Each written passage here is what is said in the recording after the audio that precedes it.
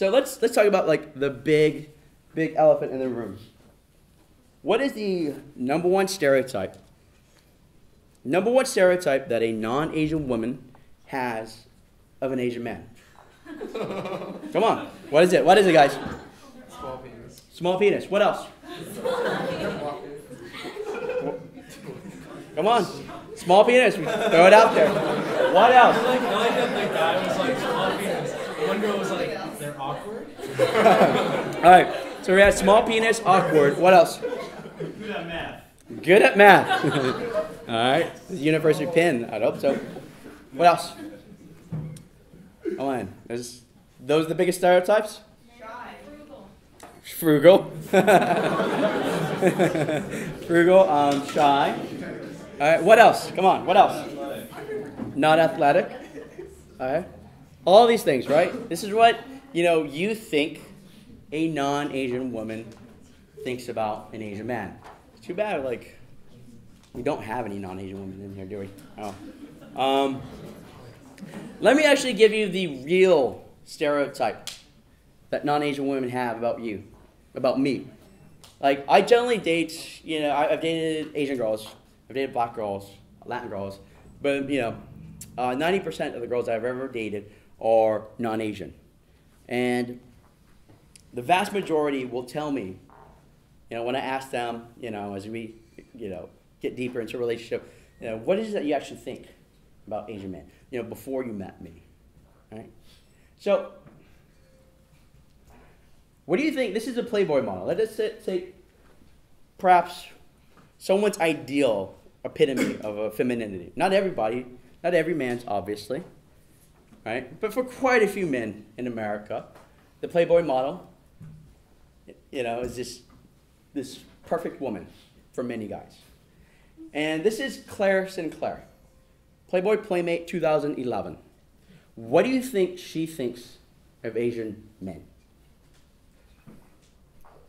Okay.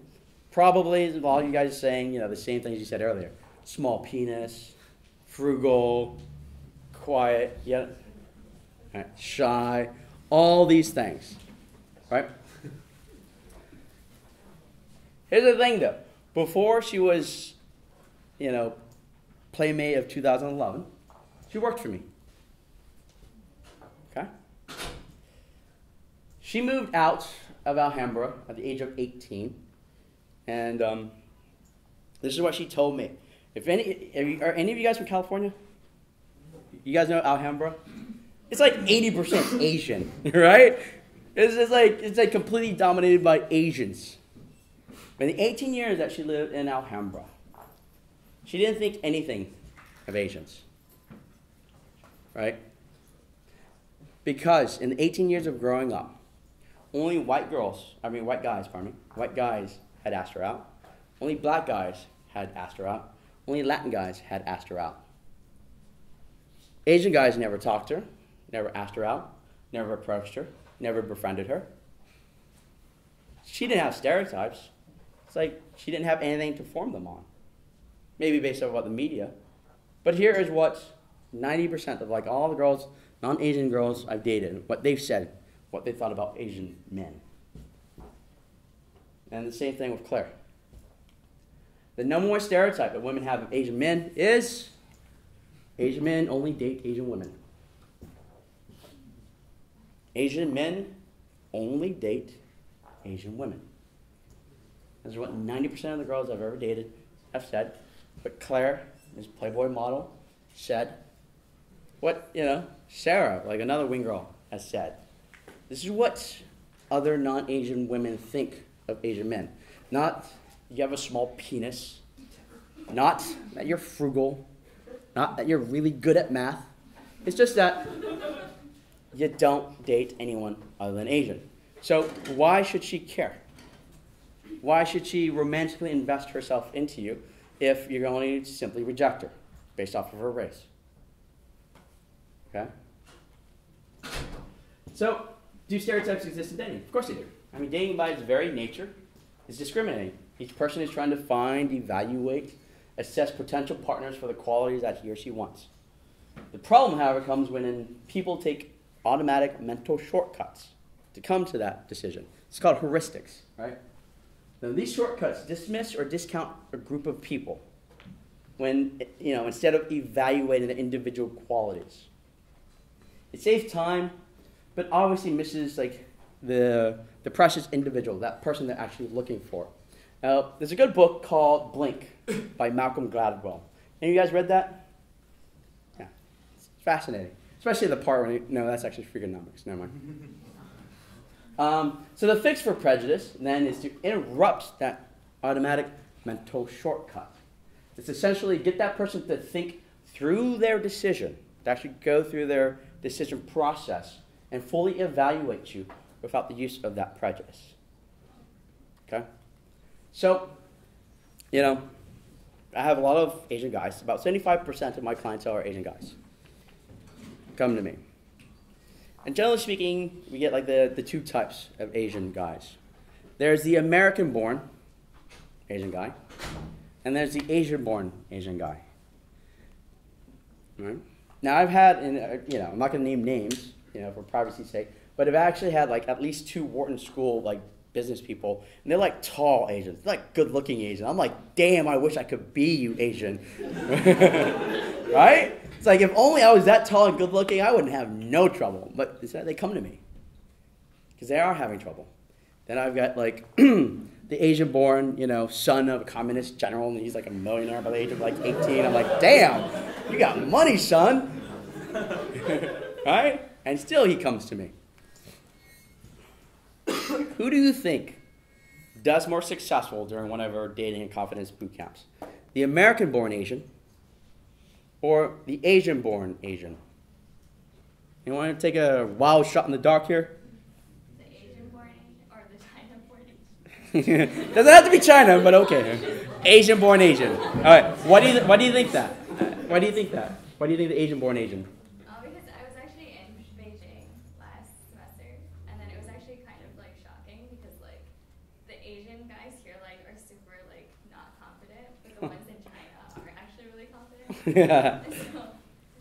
Yes, you're completely right. Right? It is because we talked about like self-internalized racism. All right? It's not that it's impossible, because this is part of our job, right? To defeat people's limiting belief systems. But imagine, like again, a tall, good-looking, handsome Asian guy. He dresses well. But then he just thinks, oh, I can't talk to her. Like, why can't you talk to her? Well, she's white. She'll never date an Asian guy. Right? Or, she's black. She'd never date an Asian guy. That's, physically everything's working. But mentally, that takes a lot of work to destroy those limiting beliefs. As opposed to, like, the Asian-born Asian, who's never heard of a kid, some other kid in class calling him a gook or a chink or a slant, or seeing all the kind of negative media perceptions that put him as a second-class citizen. He's never seen that. He doesn't even know what that is. He's never seen it ever. All right? He'll do better. Like, he may have, like, a bushy hair, like the bowl haircut, all right? The funky glasses, the weird style, the broken English, but he doesn't realize that he's not supposed to be able to succeed, all right? Call it the heart of the Fobby Lion, so to speak, right? But let me tell you this story. This is a fun little story. It was the first time I was in New York. It was about like 2007.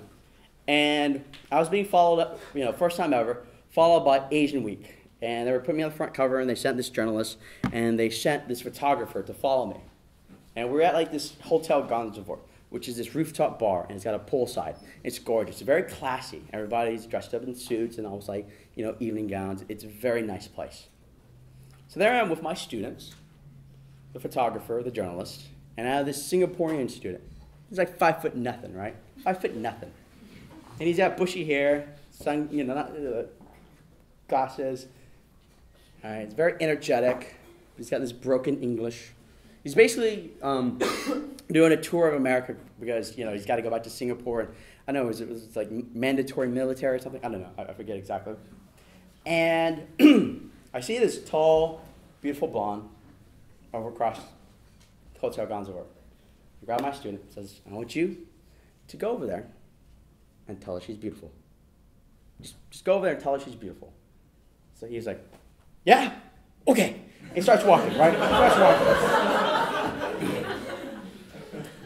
And the photographer sees this. And so he starts going, oh, interesting. And he starts following behind him. I'm like, no! I was like, this is not what I wanted. It's like, who knows what will happen. Because this is the numbers game. You win some, you lose some. All right? And this is literally what happens when my 5'0" Singaporean, Fabi, broken English student went up to this 6 foot tall blonde. This is literally what he does. He goes up to her and goes, you are fucking beautiful! If you guys look in Asian Week, 2007 issue, open up in the middle. There's a bunch of photographs of me, my coaches, this photo shoot. And there's a photograph of him, 5'0", Singaporean, Fabi student, sitting down, very tall, beautiful blonde, holding hands, getting her number.